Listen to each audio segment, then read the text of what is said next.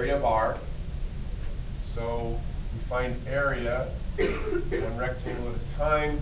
So basically the area was just the function that's on the top, which is the sine function. Subtract the function that's on the bottom. And then you integrate from the start of the region to the end. So you needed to have this written on your paper, this integral, and it had to equal 4. The way points were awarded on this, let me slide this over.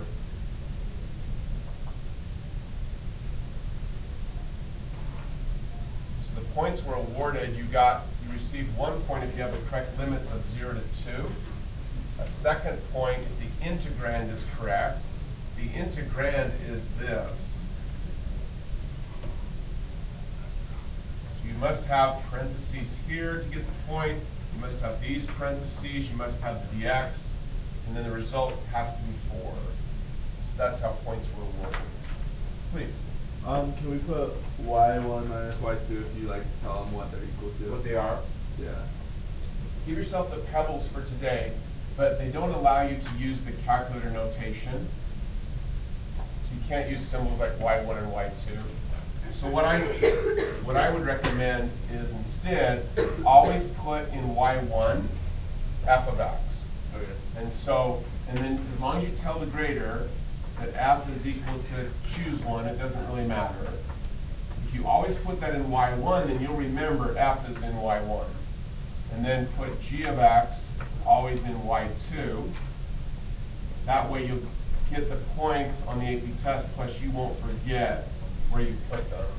Okay. 2 more pebbles for a good question. Anybody else? Please. Does it matter, like, should you not f x and g of x, like if it's just a or just b, like, does it matter? Like you wrote, Like, instead of writing for f of x equals that, I wrote just lowercase a equals that. A equals this. Yeah. Give it to yourself today, but I'm not sure that, like, they really want to have, how do I say this? On the AP test, A, B, and C are kind of reserved as constants, not functions. So I feel a lot safer if you use the F and G. Yeah. 2 points for Ward. Anyone else? Anyone have a question about how to do it? Part of it's on you how to do it. Okay? So I split it up into 3 different ones. So how did you split it? So from 0 to 1, I had the sine of pi x minus 0. Like, I just split it up because. Oh, so you like found this area first? Yeah, and then Keep talking. and then added it to the 0 minus the x. This one here? Yeah. From 0 to 1? Yeah. So then you found this area. Because you wrote 0 minus, right? Yeah. Keep talking. And then I did the integrand from 1 to 2 of the sine. And did you get a result of 4? Yeah. Yeah, as long as you have the integrals properly written, with parentheses where necessary, with the dx, the right limits, that's perfectly fine. Yeah, they would give you full credit for that. 2 more for Kate for your question. Anybody else? Next part. Okay, I would say part B is a good example. You start, people always ask me, look up, come on, look up. I always say, don't do the problems in order. Work from easy problems to harder problems, and then the inevitable question is, well, how am I supposed to know? Well, the way I would figure it out is I would just start reading the problem. So I'd say the horizontal line, y equal -2. So I think, okay, y equal -2. That's right here. So the horizontal line, y equal -2, splits the region R into 2 parts. I can see that. Right. Hey, look. This is why it's crucial you don't read a problem and just remember doing problems and do what you're remembering. You have to do what they tell you to do. Because they're going to ask you to write an integral, but you don't have to do anything with it. An integral expression for the area of the part of R that is below this horizontal line. So So as I read that, I'm thinking, hey, I know how to do this, so I just go ahead and do it. I don't sit and think about, is it hard, is it easy, I just do the work. If I get started on a problem though, and I start getting stuck, that's when it's time to say, hey, maybe I should go do something else for a minute, and then come back. You don't want to get stuck. Like, the worst thing to do on the AP test is just sit there. Like, just keep moving. Keep reading carefully, finding things you can do. So, this one, they said the intersections were, they labeled them as R and S. You can label those however you want. You would have had to have found the right intersections because this was worth 1 point for the correct limits. And then this integrand is the second point, the -2 minus. Any questions, please? Would it have mattered if you did not put R and S and then you Put the numbers. Yeah, the numbers are fine. Just make sure there's 3 decimals. So that's fine. You don't have to say R and S. You do need to make sure you store these before you run them through your calculator, but you can just write them down. Is there like an easier way to find those points? Because I just plugged it in as X until I got a -2 for Y. Oh, I got you. Yeah, don't do it that way. You risk making a mistake. Can you plug in a -2 in the Graph -2, and then find the intersection. Does that make sense, Laura? 2 pebbles from Barn as well. Anybody else, please? So I put it in the integrand. I put, so you have the g of x from the previous problem. I put that there. Oh, that's fine. But do you have to write g of x for b too? Gotcha. 2 pebbles for Riley. No. So, everybody, look, come on. Look up, look up.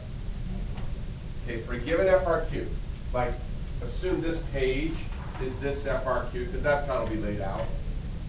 Everything on the page is, how should I say, valid for any section of the page. So when you define g of x here, you can use it wherever. Okay, they think of it as really one large problem. 2 for Riley. Anybody else?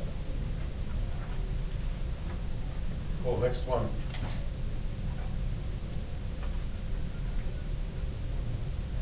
Region R is the base of a solid. For this solid, each cross section, I'm going to pay attention to that, and they're perpendicular to the x-axis, and they're square.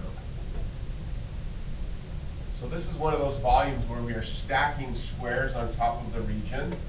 So it ends up looking like this. Hold on a second.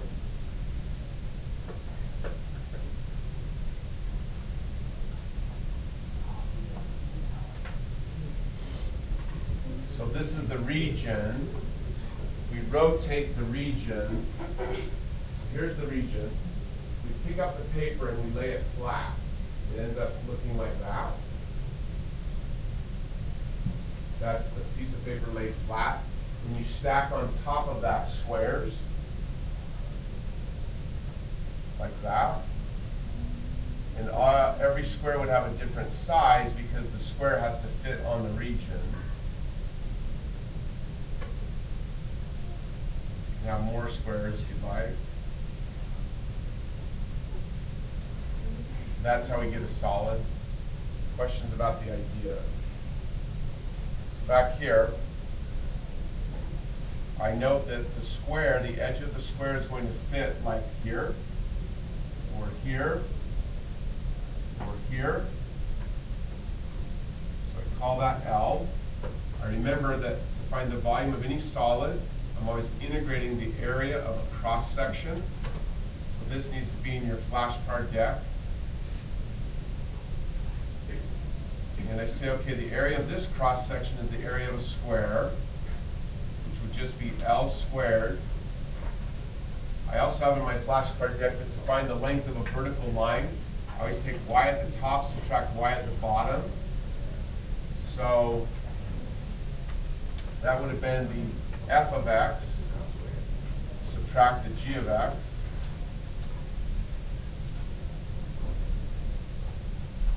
That's L, so I square that.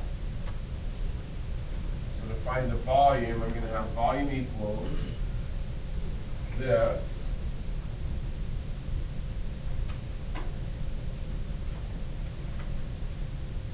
So that computation right there computes the area of one cross-section at whatever x I choose, and then multiply by dx for the thickness of the cross-section.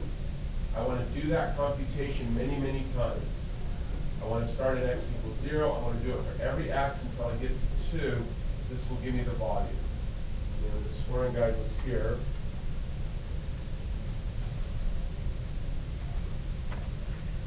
So I would have gotten this value.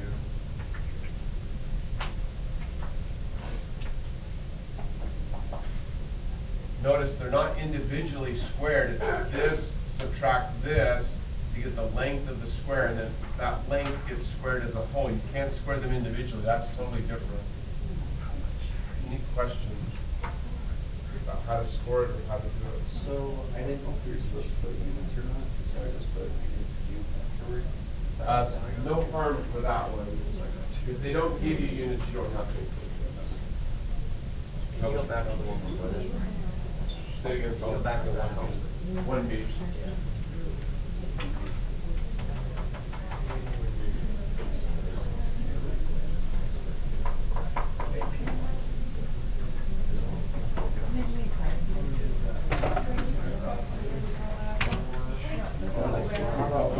They vary.